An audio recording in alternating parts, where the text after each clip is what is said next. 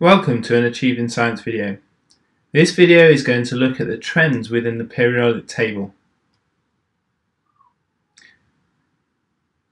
The periodic table is then very important, as you can understand a lot about chemistry from it.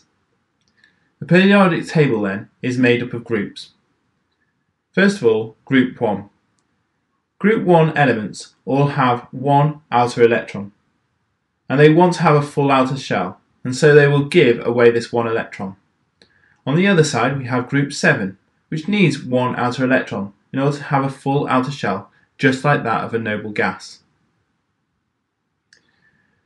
Elements in group 1 and 7 then. Let's have a look.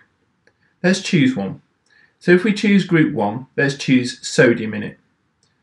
If we draw the atomic structure of sodium, we can therefore find that it has the electronic structure configuration of 2, 8, 1. This will therefore form a sodium ion if it reacts, and therefore it will lose that one electron, and therefore it will have a full outer shell of 8, and therefore now form a positive ion, remembering that ions are shown in square brackets.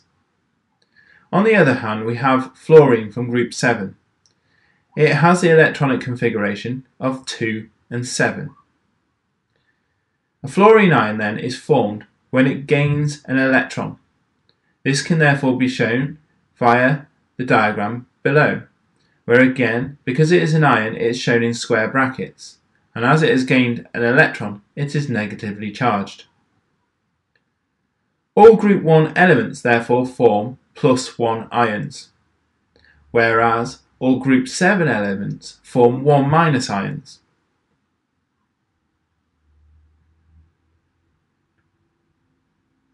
As these are oppositely charged, they want to interact with each other.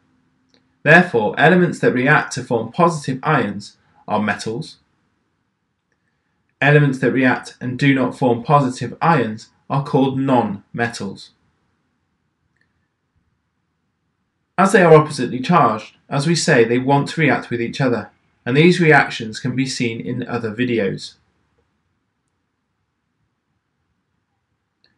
Now let's have a look at the difference between metals and non-metals. Do you already know some of the differences?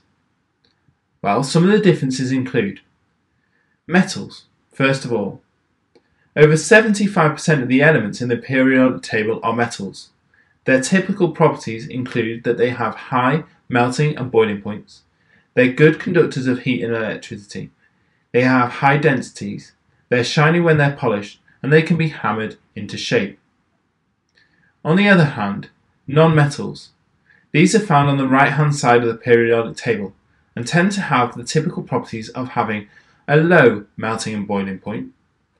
They tend to be poor conductors of heat and electricity. Instead, they are said to be good insulators. They have low densities. They're brittle, and they're also dull in their appearance.